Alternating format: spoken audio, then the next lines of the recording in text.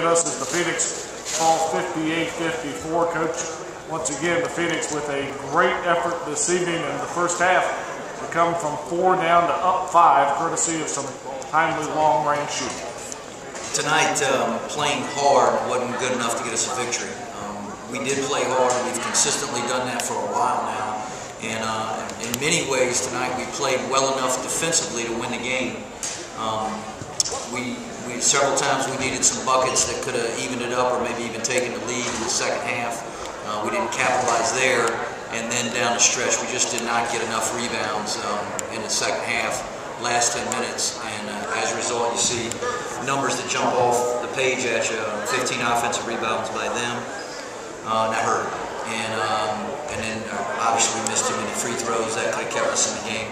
But we played hard, and we've come a long way. We're starting to do some things basketball IQ-wise better, but playing hard wasn't quite good enough tonight. Yeah, to kind of show you, you're shooting 37% from the field in this game. You're being almost out-rebounded by 20, but you're still in a game with a chance to win this thing. Does that show the vast improvement this team's made over the last 2 years? In the locker room, we have street fighters. We have guys that don't give up. I said to him after the game, and this is as true tonight as it's ever been, we could have thrown in the towel 6 weeks ago. And the adversity we faced up until the middle of January, even you look back to our experience in Boone the first time we played them, and boy, we got punched in the face a lot, got knocked to the mat, but our guys don't quit. An Elon man is tough, and an Elon man is resilient, and an Elon man is a street fighter, and that is true with the guys in our locker room right now, and we're very pleased with the way we continue to battle and compete. We want more though. We want to come through with a victory. Mountaineers came in averaging 76 points per game. Your defense holds them to 58 points on the night, Coach, including 20% from the Played well enough in many ways defensively to win. We did a great job. Contested many of their shots. We just wish we could have come down with some of those rebounds when we got the stops. And when you hold they're explosive offensively. When you hold them to 37% from the floor and 20%, they're 3 for 15 from 3. And they got quite a few guys that can shoot a 3.